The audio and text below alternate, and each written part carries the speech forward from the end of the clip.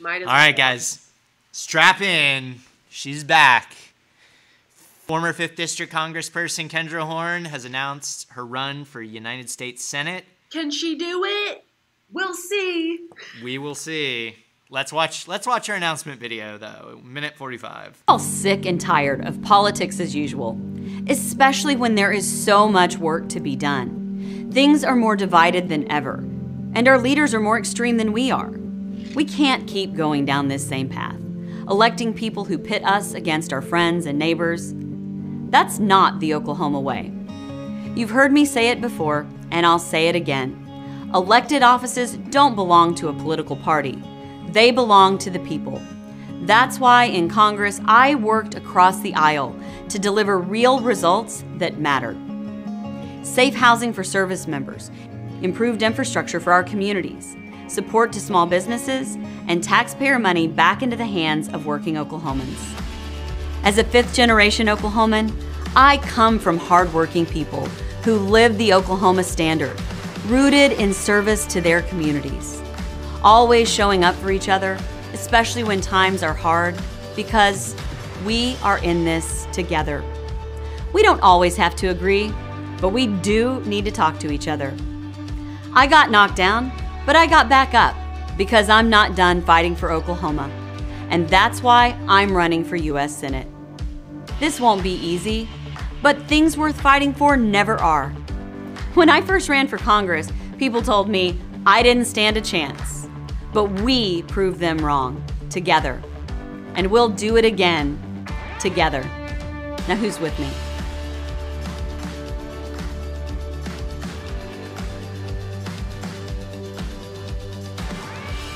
Well, so there's that.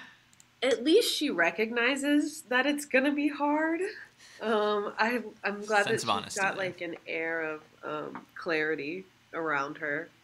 But I mean, it's your generic. I'm running for something, and I ran for something before and lost my re-election. So, I have toast more spicy than her. Sorry, just reading comments in chat. Yeah, I mean, exactly, right? I mean, it's generic. It's kind of well done. That one transition in the middle was a little rough, but, you know, it was... she works well. yeah, she's a good candidate. I mean, she... Audiobook, that's for sure. She's got a great voice, but, like... Yeah. Does she have our trust back? Like, does she have our support? I don't know. Yeah, I mean, it's... Yeah, we'll see. I mean, I think she will do a solid job. Yeah, I mean, the reach across the aisle stuff, I mean, it's like, yeah, reach across the aisle and do what? Like, the party of Marjorie Taylor Greene? Like, what is there to reach across? Like, the burnt remains of, like, democracy? Like, what are you... Like, anyway. We'll see. I mean, it'll play to a lot of donors that like to fund that sort of stuff. I guess there's some of these people out there that are still like, I could be an insurrectionist, but Kendra Horn's really nice, so I'm not gonna do that. It's cool.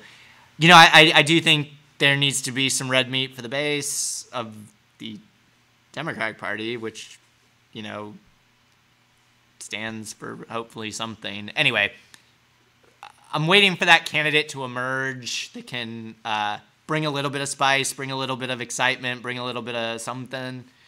And I think there's a way to be a moderate candidate. I will say, like, the ad I always liked of Kendra's the most was the one where she was like posing with the mayor of Jones, and like talking about some bridge project she did, and like had her hard hat on and all that jazz. I do think those are good ads. Like, I do think selling that the government does a lot and can do more and fixes actual problems is like always a good campaign ad if I were a politician. But, you know, yeah, the super generic stuff, I know, I guess it does appeal to a certain group, but you know, I just have to think that group is either already voting for you or, I don't know, like. Yeah, and it feels like that group is dwindling because it's yeah. just like they're accepting, you know, just like basic. I don't know, stunts from people. Yeah. Like, everything she said is basic. We've heard it before from different people. She was honest, which was good, but, like, nothing about that excited me and made me, like, be like, yeah, Kendra Horn, you're gonna do a great job in this campaign. Like, I don't... How many views does that video have? But it has, like, 2,000 likes on Twitter. It's... Yeah, 38,000 views. Yeah. I don't know where her support is. I don't know where her people are at, but we'll see where she goes. Yeah, and it'll be interesting to see how it, like pairs up with Joy's. I mean, I think they are glad to have, like, a competitive Senate race on the ballot with them, but I just, like, you know, Joy actually has, like, a pretty demonic opponent, you know, like an opponent who has high negatives with certain groups. So, like she'll probably have a little more edge to her campaign, I would imagine, when it finally, like, really, like, gets through the primary and, like, goes after Stitt. Because the only people who are, like, confirmed are Kendra and what's his name? On the Democratic side for the Inhofe seat, it's just Kendra. The Republicans. Oh, no, there's a dozen. It's like Luke Holland and Mark Wayne Mullen and possibly Scott Pruitt. Inhofe endorsed and, like... Oh, yeah, Luke Holland. Again, like, nobody knows who he is. It's like his staffer. Yeah, I would never have remembered that name. Yeah. Yeah, and that's the fear. I mean, I don't think we have to, like, worry about that necessarily. Sorry, just comment Athena saying she's going to do just as much as any Democrat that is currently in office, little to nothing. She's going to work harder to gain Republican favor and pass their stuff than anything for us. Yeah, that's what reach across the aisle means. Yeah, I guess. Like, it's crazy to me. It's like, why do we need another, like, Joe Manchin or Kristen Sinema in? Anyway, yeah, it's wild. I literally don't know what the plan is once you're there, what you plan to do with this sort of, like, a positioning.